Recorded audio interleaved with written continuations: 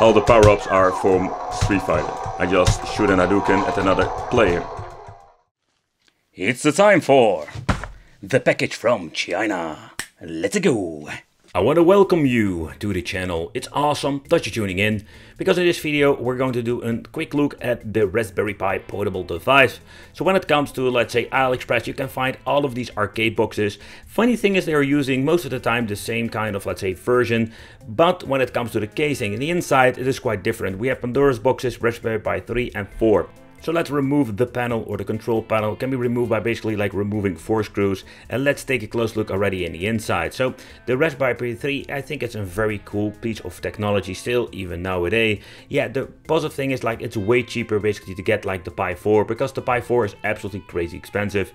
So let's remove a couple of cables. You can see there is not a lot of room for removing the control panel. So it's going to be like quite a hassle if you want to remove the joystick and buttons.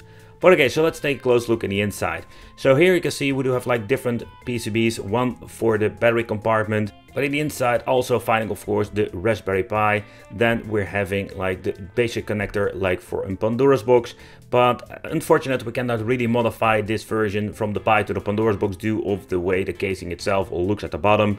So we're stuck with the Raspberry Pi. Maybe you can like upgrade it to a Pi 4, but also that's going to be a hassle simply because this Pi 4 has different connections for the HDMI and the power supply. But also in the inside we're going to find ourselves like a separate board for the monitor, and of course a separate board for the input for the power supply itself. And of course we have one big hole at the back, and that's basically for the Raspberry Pi where you can connect your controllers. And also the device is really portable because we can add ourselves batteries and make it portable, so completely basically for a couple of hours. I think it's pretty damn cool. But they don't give you the batteries, you need to buy them separately. But okay, so we do have like the option to add ourselves like a pile of games, and with the Pi 4 we can even play easily to PlayStation 1. It's super interesting. This thing comes with a Recall box installed.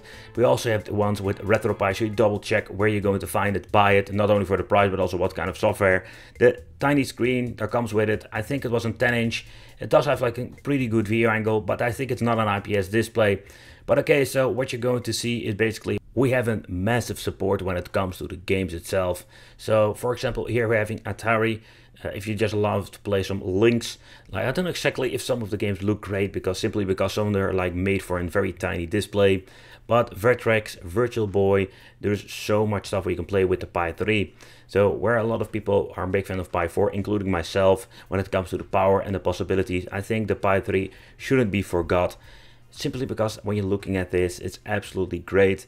Doom, like all the classic ones, Neo Geo, if you want to play some Neo Geo CD, play some MAME, Super NES, think about Sega 16-bit era in general. There is so much cool stuff that we can actually play on this. Compared with the Pandora's box version, we do have 2 extra buttons. They are absolutely needed if you want to, let's say, go back into the menu. Of course, they program them, like depending on the Recall box or the Retro Pi. In the end, we're going to need these extra buttons.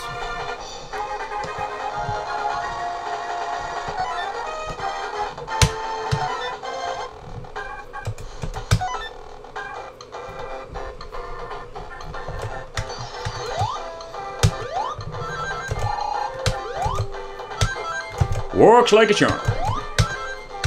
No weird screen tearing, no frame drops, it looks pretty nice. Right, Master System. Oh, it look.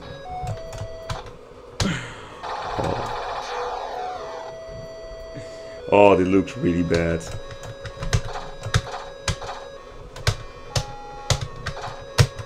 Oh man, you need to press both buttons to jump. Oh, this is really bad. Why does it stop?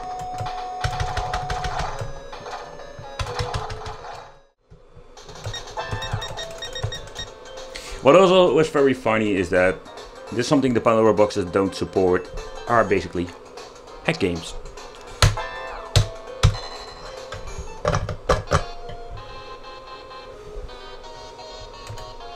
Alright.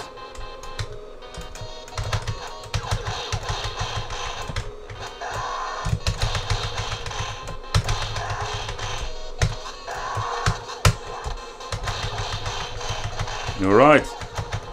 So that's what you're going to get with it. Mega Drive and homebrew games. Or hacked games. Really funny.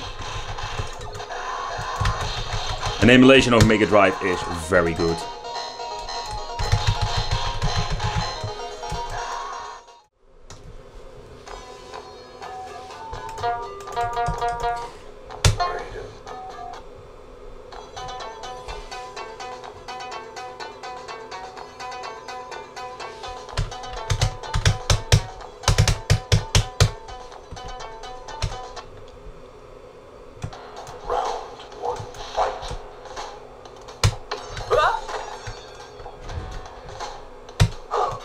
I have no idea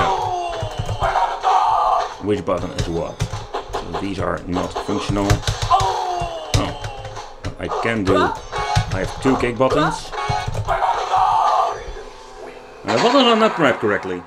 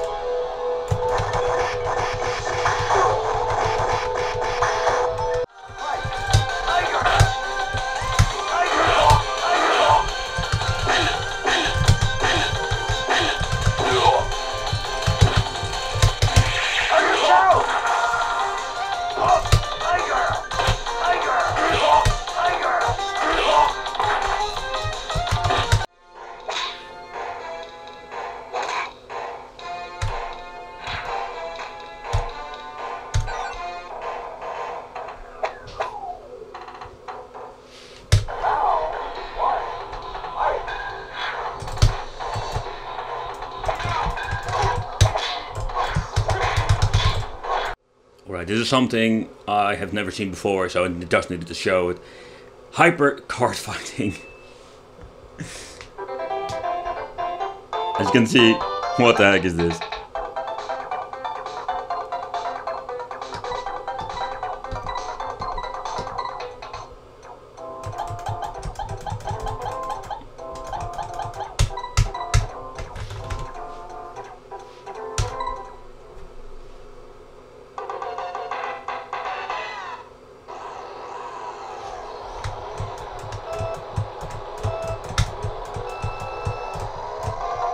Oh, very difficult to play with a joystick, but nevertheless.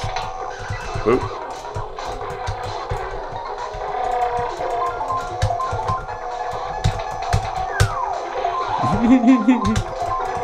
All the power-ups are from Street Fighter. I just shoot an Hadouken at another player.